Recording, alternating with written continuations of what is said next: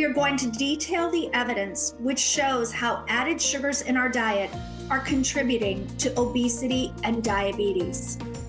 We're going to define and identify the characteristics of the various low and no-calorie sweeteners that are currently available. We will interpret language and integrate new and existing scientific literature on the safety and efficacy of low and no-calorie sweeteners in our decision-making process.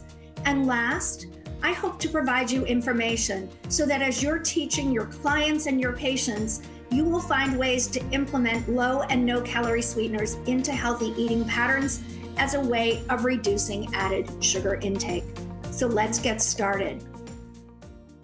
We are all being challenged by those trends and those rising rates of obesity and diabetes. Many people are now referring to this as diabesity. So if you take a look at the rates of obesity in the United States, now what we're looking at here are US adults, and you look over the last 20 years, we've seen about a 12% increase or so in the rates of obesity in US adults. 42% of US adults are living with obesity.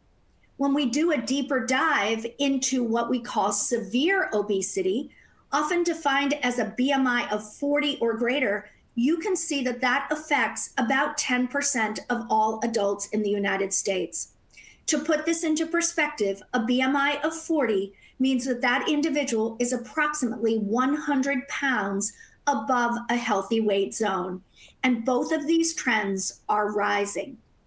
It shouldn't surprise you that if obesity is rising, so too is diabetes. If you look at the number of people in the United States with pre-diabetes, it's almost 100 million. That means 1 in every 3 adults has pre-diabetes. Folks, this does not bode well for us as a country. 11% of these individuals go on every year to develop diabetes if nothing changes. Again, those are staggering numbers. Well, obesity and diabetes are multifactorial. There are a number of reasons that people develop diabetes and obesity. One of the big components related to both of these is certainly our diet. And a big component of that is the amount of sugar that Americans are consuming, and that is in the average diet. You can see that the average adult in the United States is consuming about 250-ish calories from sugar and about 17 teaspoons of sugar a day. Well, the the Dietary Group for America recommends that that number be reduced to less than 10% of our daily calories. They also recommend that less than 12 teaspoons of sugar are ingested daily in our diet. Well, the American Heart took it even further. The American Heart Association recommends limiting sugars in our diet to under 6% of our calories. That means less than 9 teaspoons a day and less than 6 teaspoons a day, less than 9 in men and less than 6 teaspoons a day in women. So where are all of these sugars in our diets coming from? Number one is sugar-sweetened beverages, and this includes coffee and tea. About 35% of the sugars in our diet come from these liquid beverages.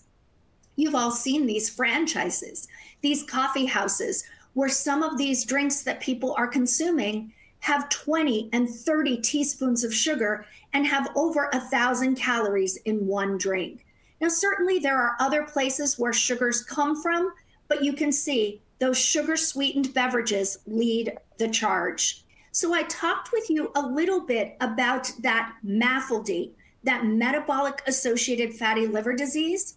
Take a look at this pathway to the development of inflammation and even fibrosis in the liver.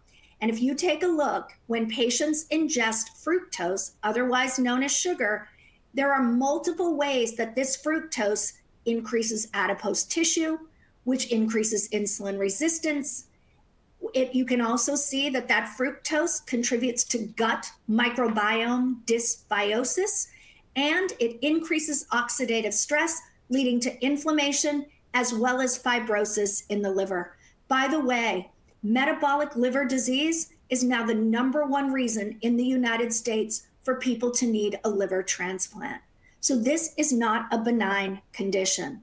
One of the things that we can bring to the table are low and no calorie sweeteners and give these patients an option for substituting out the sugars in their diet for products that can help to reduce that sugar consumption and even calories.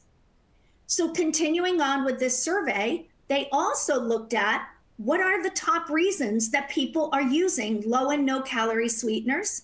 And the number one reason was, I want to try to limit or avoid sugar. Number two was they wanted to save calories. And about 34% actually believe that sugar is not good for them. What's disappointing to me is 26% said my healthcare provider recommended that I avoid sugar. I believe that these are conversations that we need to have with our patients, not just for themselves, but patients who have children, because we know that there is a plethora of information out there about the impact of sugars in their diet. So let's take a look at the variety of sweeteners that we have available. So when you're looking at a label and you're helping patients to interpret that label, when you see sucrose, when you see fructose, you need to know that that product is flavored with sugar. We have sweeteners that have been designated by the FDA as food additives. We'll talk about that in a moment. Sucralose, the active ingredient in Splenda, is one of them. You've got aspartame and saccharin as well. The rage these days are some of these plant-based and fruit-based sweeteners, products like Steviol and monk fruit. We'll talk a little bit about those in a second. And then there are other types of sweeteners. The one I do want to call your attention to are what we call sugar alcohol and sugar alcohols. You've heard of xylitol and sorbitol over the years, but today we're also going to talk about a product called erythritol as well. So let's talk about the safety of low and no calorie sweeteners. And before I get into the safety, I think it's important for you to understand that the FDA regulates these products. They do regulate low and no calorie sweeteners. And based on their review, they're going to either be designated as a food additive or what we call generally regarded as safe. I'm going to refer to that as GRAS. Let's talk about the differences. So for a product to be designated as a food additive, it's going to undergo a pre-market review and approval by the FDA before it can be used in foods. The FDA is going to look at short and long-term toxicity studies, its carcinogenic potential, and reproductive toxicity studies. There are 6 products, including sucralose, aspartame, xylitol, etc., that have been designated as a food additive. But not every low and no calorie sweetener is designated as a food additive. It's also possible for them to be designated as GRAS. And so what is this? It is, they do not have to undergo that pre-market approval, but what still has to happen is a panel of experts who are trained in this domain are going to all come together and look at the literature that is currently available and the studies that are available, and to look at those studies to identify, is this product safe to use under the conditions of its intended use? And there are a number of different products that are designated as GRAS as well.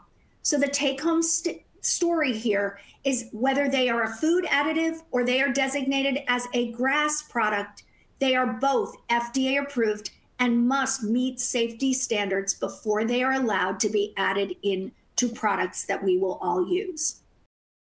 So in totality, the evidence in one statement that low no-calorie sweetened products are a safe tool that can be used as part of a comprehensive approach to weight loss and weight maintenance, but should not be thought of as the complete answer or the complete approach in and of itself.